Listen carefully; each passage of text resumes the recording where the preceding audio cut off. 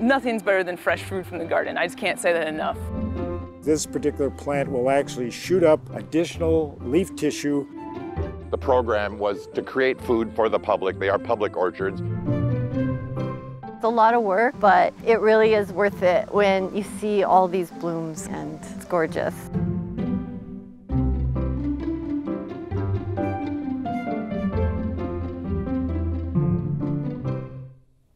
Hello and welcome to Great Gardening. I'm Dennis Lamkin, your host for the evening.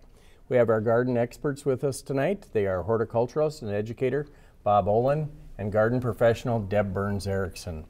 As always, we want to hear from gardeners across the region who have questions for our experts on all things gardening. Volunteers from the St. Louis County Master Gardeners Program are here to answer phones. Call locally at 218-788-2847, or you can just email us at ask@wdse.org. How about this? Current conditions, it's Beautiful. Spring. Beautiful. Tropical in Zim today, 72 degrees. 72. What a difference a week can make. Yeah. I think we launched in the spring and maybe almost in the summer. 72 in Zim. I think Now, so, that's yeah. amazing. Mm-hmm. That's great. Yeah. Oh, some buds. Spring is here in our region, and we wanted to take a look back at gardens of Dina Post and Dave Pagel at their beautiful water features. I'm Dina Post. And I'm Dave Pagel. And this is, we're on Woodland Avenue, and welcome to our garden. When we originally bought this property, we inherited the goldfish pond that's down there. So we cleaned that all up and kind of started there and developed outward from there. And being on Woodland Avenue, where there's a lot of traffic, you know, the water noise is something that we were really looking for. So we just have expanded outward, adding water features. The upper one is, that is our kind of bird bath thing, and the thing that makes the bird bath is an old Chinese grist milling stone.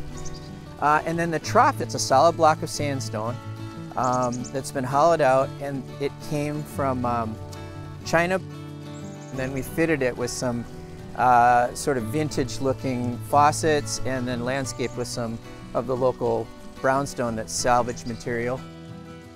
There's something about rock that we just think is so beautiful in the garden. As a kid, I collected rocks all the time, and Dave's degree is in geology, and so we've always liked rocks. And then Dina softened it all up with the plants and the pots and everything, and so together it works pretty well. Bob, you wanted to talk about some early spring gardening activities, what we can do. Sure, it's still early spring. First, I just have to compliment the couple on their last video. I think that's gorgeous. spectacular landscaping and property, and what work. they've done with the hardscapes. And you know, when I take a look at this time of year, I think it's very early spring. So we really have a couple things, and I think if you divide it this way, first look at your landscape, and then you can look at your vegetable and your flower garden. So in the landscape, first off, get out there and thoroughly clean some up. There was a lot of debris, there was a lot of limbs that were lost, pine cones, pine needles. Get that all cleaned up. You use a nice fan rake to do it. And then you want to repair any garden structures. Think of the hard structures, the paving, and there was a little bit of frost heaving there under some of these structures this last winter. So take care of all that, prune up your shrubs and trees while they're still dormant. And we might get another day or two. Those buds are going to pop real fast, but over the hill at least, they hadn't broken yet this morning. They're still dormant. Go ahead and prune them. And then you've got herbaceous perennials. We've talked a little bit about several of them. And if they bloom on new wood, then you want to trim out all that old wood. Anything that's brittle and dry at this point, we might leave them for bees and winter interest, but take that all out at this time. And then now we can start thinking about planting your bare root tree stock and your perennials. As long as the frost is out, you can certainly put those in the ground now. The earlier the better. And then take a soil test, send it in either University of Minnesota, University of Wisconsin, or if you elect to a private lab. And then you'll get those results back in time for some of your spring planting. Lots you can do right now, but stay on the landscape, stay out of the, certainly out of the vegetable or the flower gardens. Again, some of the don'ts, you want to stay off the real wet areas. We don't want compaction. We got a lot of heavy soils. We got clay soils. So don't add insult to injury by compacting this. Let's not till. We're getting away from over-tilling. Certainly if it's wet and it's muddy, you can clump things up and you can over-till. So avoid compaction just in general. And the obvious things, don't plant any frost-sensitive plants. We're a long ways away from when we have frost-free dates. That's going to be early June. And then you want to be very careful. Let's not apply any type of chemical fertilizers at this point. Wait till the plants are actively growing. That can happen very quickly, but we have an opportunity certainly. So let's not jump the gun too early. Plenty of things you do in the landscape. The vegetable and flower gardens are going to come a little bit later. Mm-hmm. Great, thank you. Next, let's talk about the right tools to use in the garden. Let's head over to Burns Greenhouse, where Deb showed us some of the tools that she uses regularly. Some of the basic tools in a greenhouse are obviously a watering hose and wand, and the ends for it. Something so that you can cut through stuff. And in case you need to ever either fertilize or spray, a sprayer is really nice for that. This is a Fisker, and it cuts everything and anything. It's got a spring, so that's really, really helpful. It's not as tiring to use. So we use a really light hose. If you have a long hose, or you're doing a lot of watering, or you're dragging that hose all over, look for something that's light and maybe not as much volume, because you're dragging all that water with you. And this one we like because it's got a head that you can change out, and it's got all kinds of useful sprays. So if you're trying to get rid of pests, these are handy to have. This is a really nice head. Good head gives you good volume and gives you a good spray. You can set the amount that goes on and then the volume and the way the spray goes. Really easy to use, really handy in a greenhouse. You can also use them outside when you're planting, whatever you're going to use as a spray, and it'll tell you this is 1 tablespoon per gallon. Another tool in the greenhouse that we use chickens, but we also have roosters. Chickens help clean up some of the pests in the winter. We have sheep. We don't use any herbicides in our greenhouse or pesticides, so we use our sheep to come in and clean up all the weeds. We love all of our animals. They all help the farm run and the greenhouse run. Bob, you know, when we're starting to get into the landscape, maybe we can talk about the kind of rakes and things that we should use. Pretty simple, really, but we've got, when we take a look at rakes, we've got a couple of them, and here's 2 of them, just a fan or lawn rake on the right there. On the left, we got a garden rake, and that really has no place in the actual lawn or turf areas. You don't want to be pulling out thatch. We don't have a lot of thatch in Zone 3, Zone 4. We just don't have that long a growing season, and we haven't really been managing that intensely. So use that lawn rake just to sweep up some of the litter where there's very little damage done to the actual soil area. You've got underground rhizomes and stolons on those grass plants that are just below the surface, so let's not damage them thinking we're doing a proper cleanup technique. Great. Well, we've got a lot of questions. They're coming in like crazy. Ruth from Duluth, when is a good time to spread weed and feed on the lawn? Well, that's if you want to spread weed and feed. Some people might say never, but we do have a thing called No Mow May, which is another topic here. But I would say again, a multi-purpose product like that, always read the directions. The weed and feed is going to go on when the lawn is damp, after either irrigation or after a rainfall event, so that the herbicide granules stick to the broadleaves. So that's going to be something that's really critical with that type of combination product. But be careful about the use of something like that. Okay. Julie from Hermantown, how do we get Devil's Paintbrush, orange hawkweed, out of the yard? Aha. Well, your weed and feed. I mean, will that touch it, Yeah, we Bob? just talked to weed and feed. Probably not. Yeah. It has a very hairy leaf, so my advice, first off, it's going to grow in a low fertility area. So you want a soil test, you want to manage your fertility. Bluegrass, if you want to establish that, or other grass species, you need more nitrogen if orange hawkweed's in there. So you want to think about that.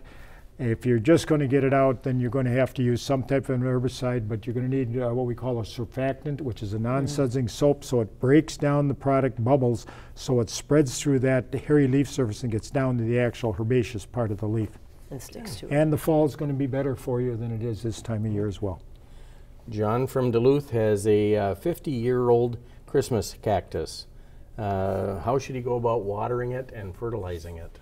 Well, watering it, the cactus will give you clues. It will get a really dark green. It'll go a little to wilt when it wants water. You don't want to go too much wilt. You don't want to stress it too much, but it will tell you, and you can feel the soil, obviously, with these great tools that we have. And you'll be able to tell if the soil is dry.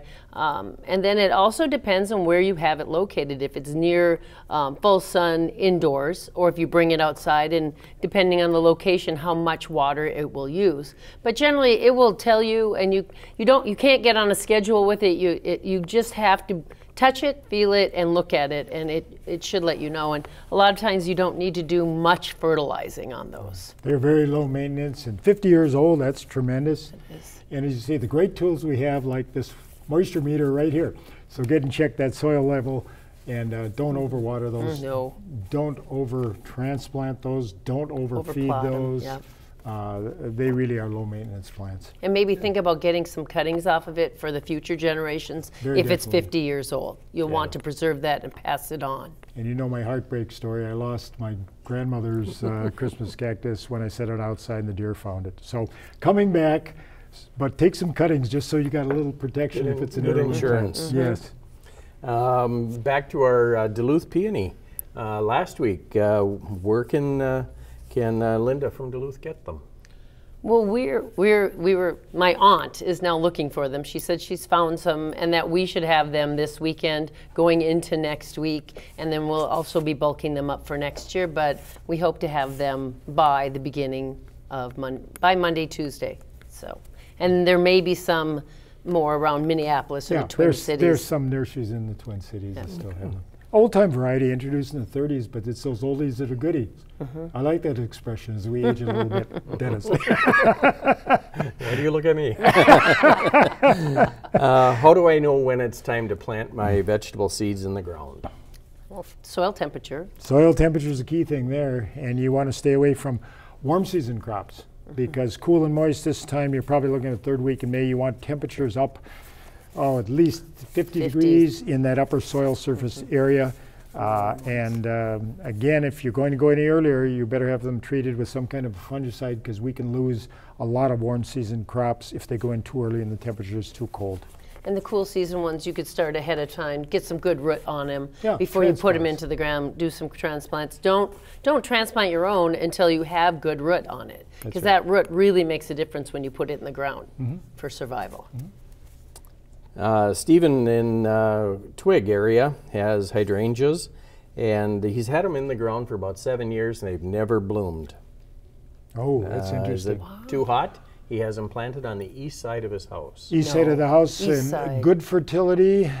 And we don't know the hydrangea, but I will share my experience with Endless Summer, which is one of the original introductions of that whole series from one of our good nurseries in the south.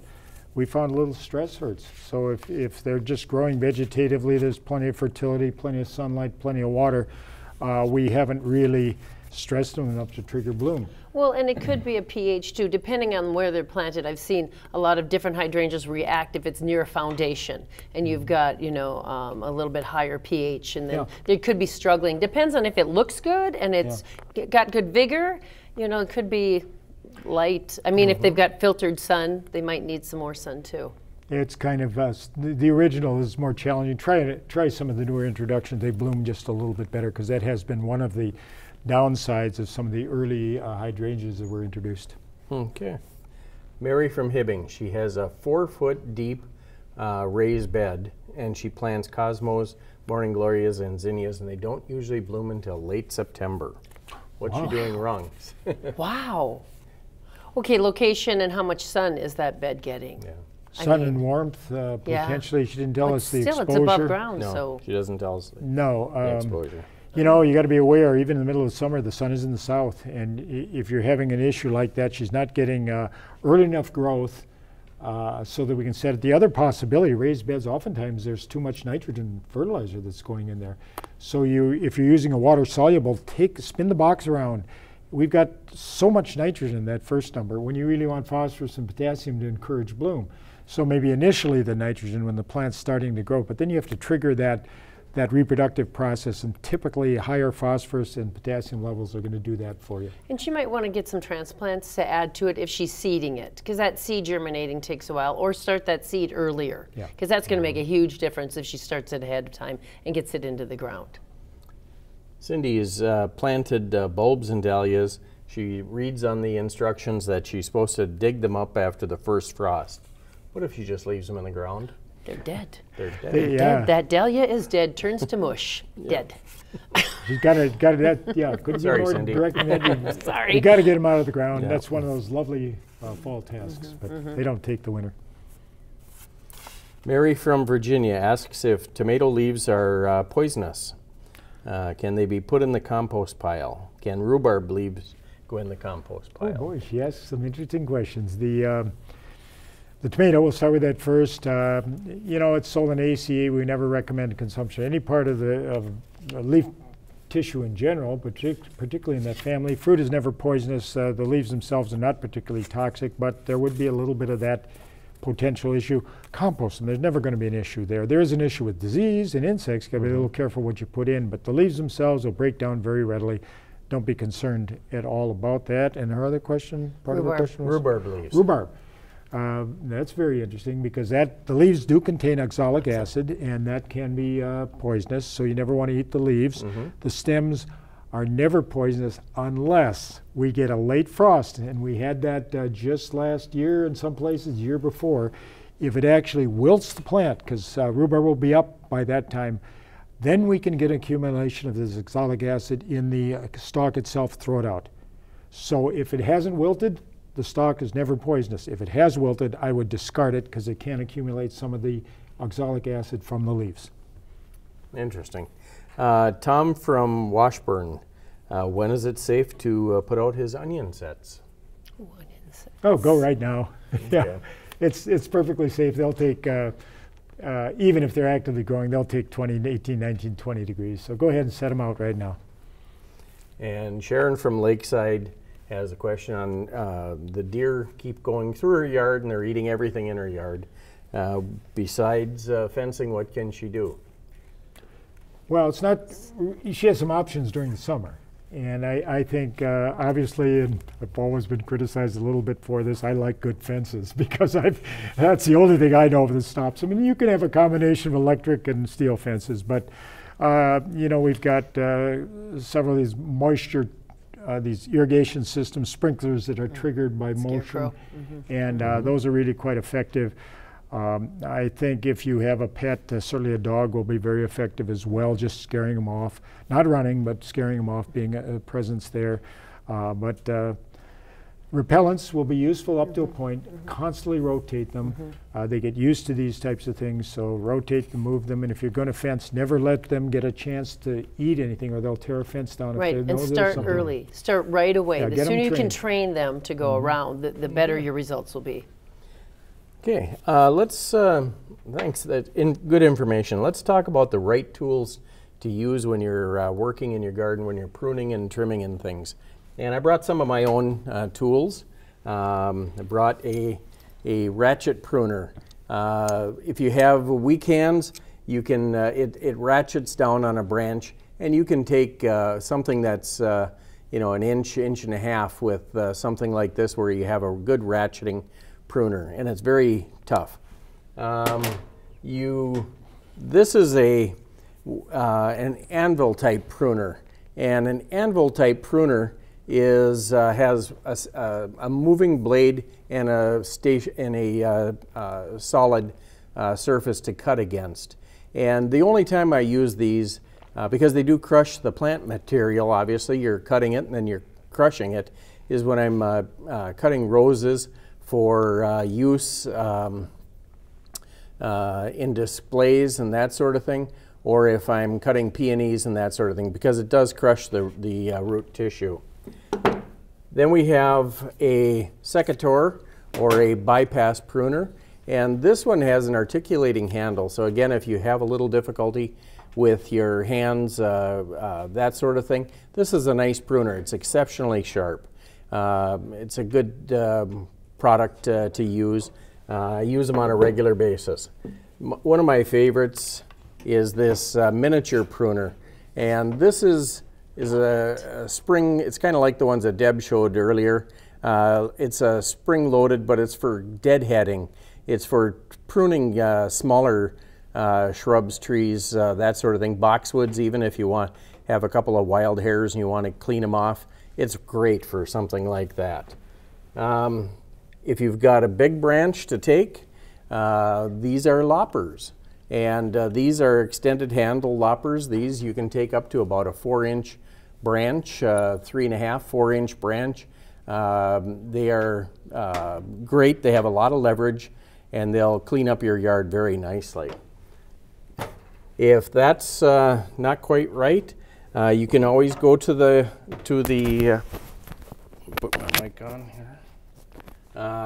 You can go to the saw, and this is a telescoping saw that you can use. It's handy in the garden. You can see my tools are clean. I clean them after every use, and I do sanitize the blades if I've cut anything that I think is diseased. I use just regular alcohol wipes, that sort of thing. And one of my new favorite tools, Bob is going to steal it, I'm sure, is this battery-powered steel chainsaw. This you can take up to about an 8-inch limb or something, branch with something like this. No gas motor, nothing. You do put a little oil on the blade as you're using it, but it's an extremely handy tool to use. Small, portable, you can carry it with you. Keep it in the toolbox, clean it up afterwards, recharge the battery, and you're good to go for next year. Then we have some interesting pruner here too. This is a kind of a long reach pruner that I use. If you have vines on your house, or you have maybe you even have a hanging planter that has some unusual branches that are hanging down, this will prune them. One of the advantages of a pruner like this is it not only cuts it, but it holds whatever you've cut. So you can bring it back down and put it into your waste receptacle or into your compost pile or whatever you might need. Then I think we have a slide of a couple of other tools here. There's a long reach pruner. The one on the right has a saw blade, but it also has an actuating cutting blade that will take things up, and you can adjust the handle, bring them up to about 20 feet with that in order to cut something that you need. The other one, is the green one on the left, is an articulating hedge trimmer. And that's great. You can adjust the handle on that. It's battery operated again. And if you have arborvitae in your yard, for example, and a hedge, and you're trying to keep them level, that you can use to do that. We have arborvitae between our property lines, and it's a great tool for that. The next slide over, there's a battery operated 20-inch blade hedge trimmer. I use that when I'm knocking down a hedge to bring it down to a manageable height. Say it's gotten out of hand and it needs to be done. And then the other two are just hand pruners, a regular hedge trimmer and then a shaping hedge trimmer. Some nice tools. Nice and clean. And don't you agree it's money well spent? Absolutely. It's like a carpenter. If you have good tools, they'll do a good job for you. Dennis, you're right. I have a little tool envy here. Yeah, we believe I do in too, Bob. multi-purpose tools. It'll prune up your apple trees, and it's not bad for self-defense either. All right. Let's get into some questions. Tracy from Hibbing asks, is it too early to rake her lawn? Oh no, you want to get out and rake lightly. Take the litter off. We don't want to be down there raking in any of the actual plant material. Don't get too aggressive. Don't be too aggressive. Yeah. Because of potential pollinators living on the ground, should we wait until the soil reaches 50 degrees to turn it over for planting?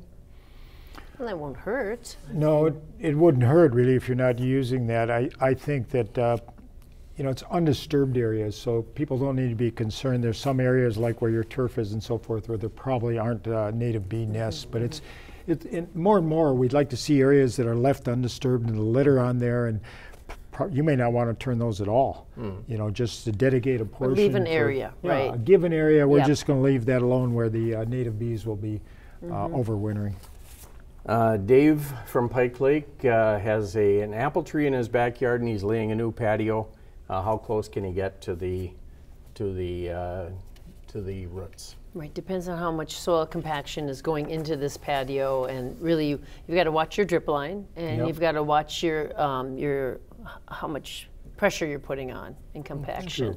Nice thing about apples, they do have a taproot that's running down, so you know, the drip line, you want to be out where the extension of the branches are going to be, if at all possible.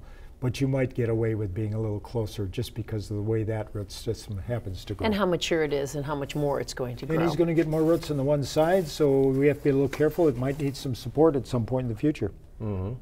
Okay. Well, thank you all for tuning in to Great Gardening. If you want more, you can follow us on Instagram at Great Gardening WDSE. You can subscribe to youtube.com/Great Gardening.